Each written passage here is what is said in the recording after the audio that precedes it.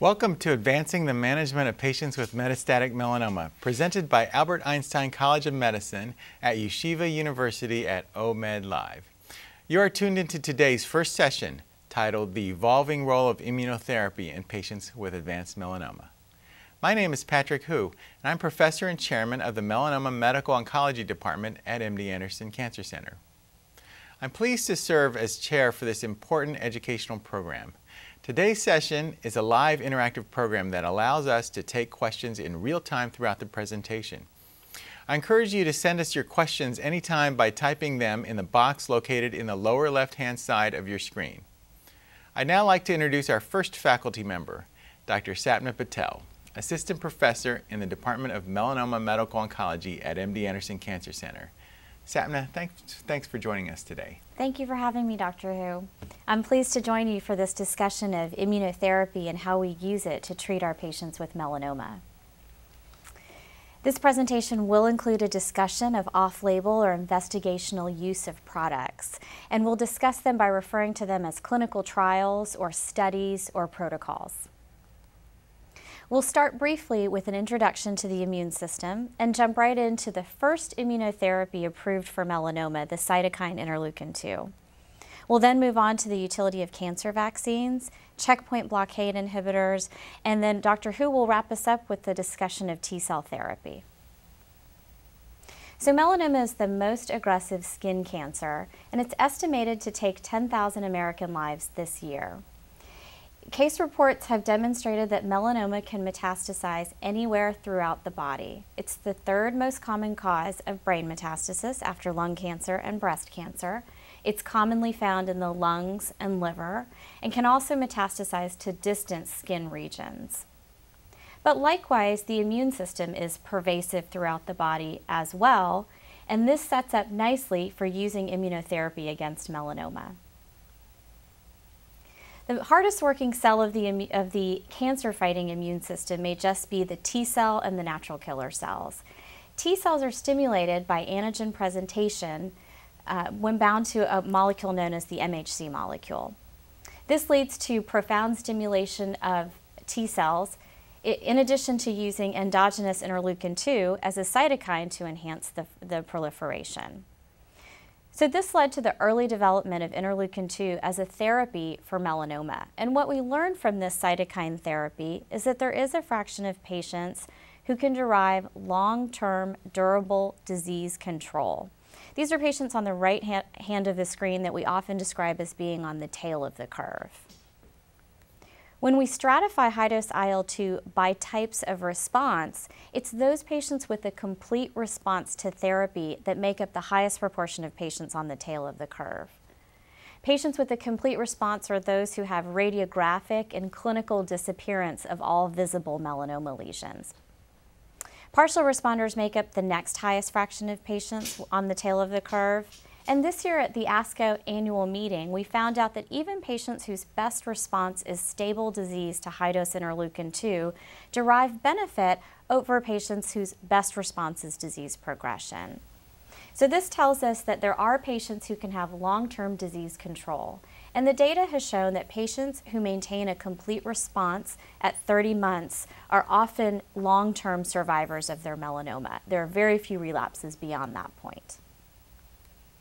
But interleukin-2 does have some challenges, mainly in its administration.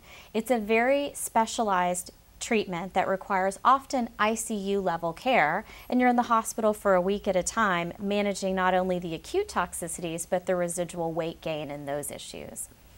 However, this drug was FDA approved on the basis of composite phase 2 studies that demonstrated an overall survival and improvement in response in a small subset of patients.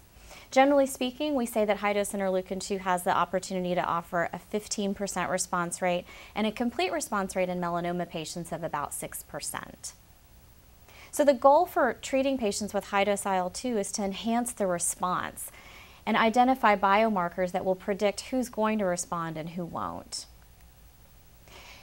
So patients who have stimulation of a certain percentage of regulatory T cells after their first cycle of high-dose interleukin-2 may demonstrate lack of response to this therapy. In the peripheral blood of patients, when the regulatory T cells are stimulated, those that are ICOS positive or inducible co-stimulatory positive, those higher fold increase of T regulatory cells tend to predict patients who will lack a response to interleukin-2 therapy. These kinds of biomarker studies are very important. In addition, we need to figure out how to enhance the response of high-dose IL-2. We certainly want to improve more patients' outcomes than just 6% and 15% in the short term. And so in that vein, the surgery branch at the National Cancer Institute looked at combining interleukin-2 with another immunotherapy, ipilimumab. And in the red curve here, what you can see is they looked at the response rate of patients who received essentially concomitant ipilimumab and interleukin-2 therapy and found a complete response rate of 17%. So nearly 3 times high-dose interleukin-2 response alone. On the basis of this, there's currently an ongoing clinical trial in the nation looking at the sequence of ipilimumab and high-dose IL-2 and vice versa in an attempt to enhance the response rate. Now we'll move on to talk about cancer vaccines. So cancer vaccines often work by presenting a particle or an antigen to the immune system that will then stimulate proliferation of T cells. In melanoma, there are some common antigens that are often made into peptide vaccines. And in fact, a large randomized phase 3 study looked at the combination of high-dose interleukin-2 with a GP100 peptide vaccine. 185 patients were randomly assigned treatment, and the primary endpoint was clinical response. Indeed, the addition of vaccine did improve clinical response to therapy over high-dose interleukin-2 alone. And when you look at progression-free survival, patients who received interleukin-2 with the vaccine had an improvement in their progression-free survival over interleukin-2 alone. Overall survival was significant up until about 4 years of follow-up, at which point statistical significance was lost. However, you can see by the p-value it just barely lost its statistical significance, and these curves remain separated for the early part of the treatment years. In addition, vaccines are being utilized to induce even more potent immune responses. And what's been shown with vaccine therapy in cancer is when you do an injection of vaccines, you often get a very robust local T cell response. But what we'd like to see is a systemic response as well. We'd like to see the T cells infiltrating at distant sites, not just at the vaccine site. And one of the ways to augment vaccine responses is to use certain vaccine adjuvants, such as toll-like receptor agonists.